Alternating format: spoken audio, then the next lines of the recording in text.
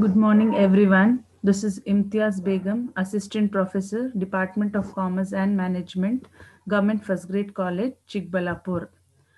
Today, I am going to take the first session of Employee Welfare and Social Security.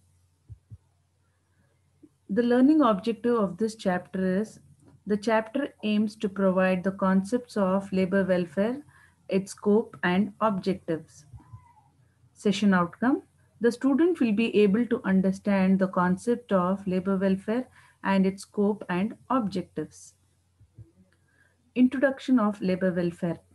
In the entire world, industrialization, globalization has adversely affected the working class people by creating numerous socio-economic problems. The modern factory system is the most important stage in the growth of man's economic activity. Large scale production necessitated the replacement of skilled craftsmen by unskilled workers.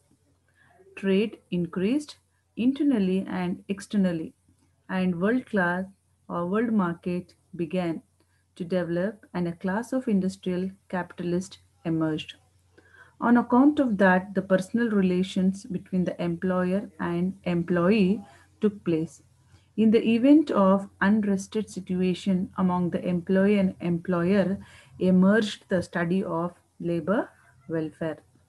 Now we'll see what is the meaning of labor welfare.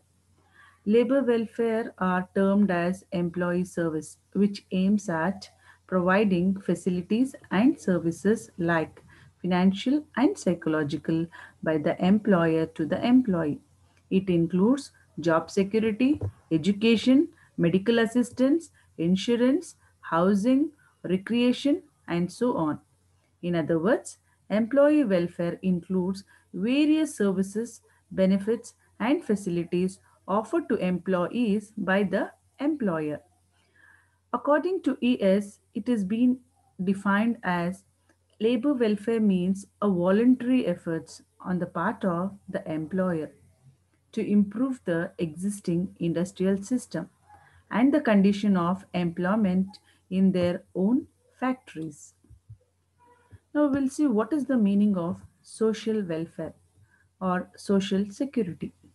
Social security forms an important part of labor welfare, providing the security which is of great importance to the workers and his family well-being. According to ILO, it is being defined as it can be taken to mean the protection which society provides for its members through a series of public measures against the economic and social distress that otherwise would be caused by the stoppage or substantial reduction of earning resulting from sickness, maternity, employment, injury, unemployment, invalidity, old age, and death. The provision of medical care and the provision of subsidies for families with children. The next one we have is the scope of labor welfare. In the world of changing values, where ideologies are rapidly undergoing transformation, rigid statements about the field of labor welfare need to be revised. Labor welfare work is increasing with the growing knowledge and experience of techniques. An able welfare officer would therefore include in the welfare program the activities that would be conducive to the well-being of the worker and his family. The following are some of the labor welfare schemes. First one, good working condition.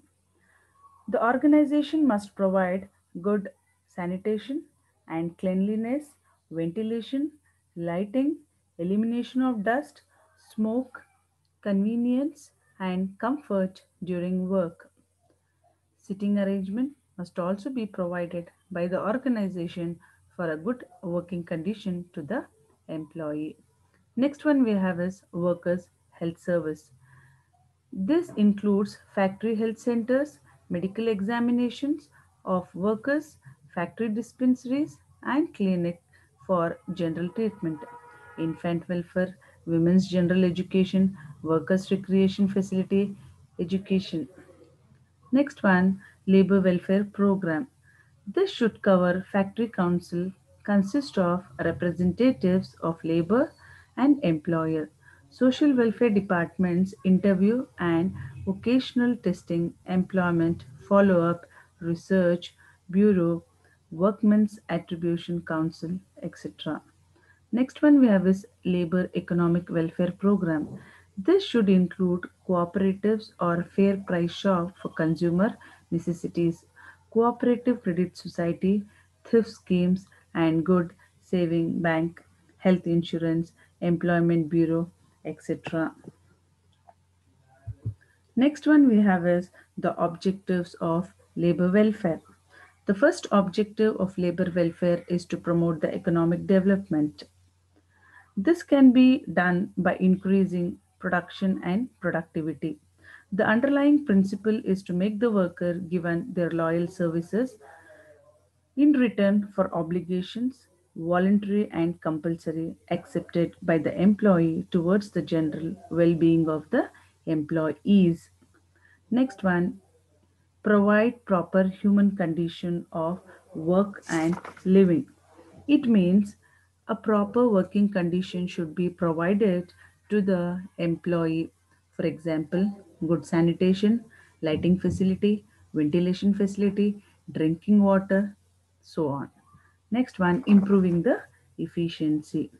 The improving the efficiency of labor means doubling the reward, one in the form of increased production and the other in the shape of higher wages due to achievement of higher productivity. Welfare activities add to their efficiency, and efficiency in turn helps the worker to earn more wages. Therefore, welfare activity in an organization are twice blessed. Both employer and employee, both of them are in a good condition. Next one we have is minimizes the hazard. The welfare activities are done to minimize the hazardous effect on the life of the workers and their family members. It is the duty of the employer to see these human needs. If welfare activities are viewed in this light, it can be seen that they are guided by purposes of humanitarian and social justice. Next one we have is supplement wages in monetary teams. The facility are provided to supplement the income of the workers by services such as housing facility, medical assistance, schools, cooperative societies, canteen, stores, playgrounds, etc. I have prepared few questions. Among them, first one is labor welfare is a comprehensive term, includes various services and benefits provided by the employer. The objective of labor welfare are to provide better life and health to the worker, to make the worker happy and satisfied, to relieve workers' fatigue. So all the three condition holds good. So the answer is all the above. Next one, social security is provided by the organization both to the employee and to the family member. Employee welfare aims at economic development. Labor welfare includes various services provided to the employee, provided over and above the wages, and which in turn results in increase in the morale of the employees. Thank you very much.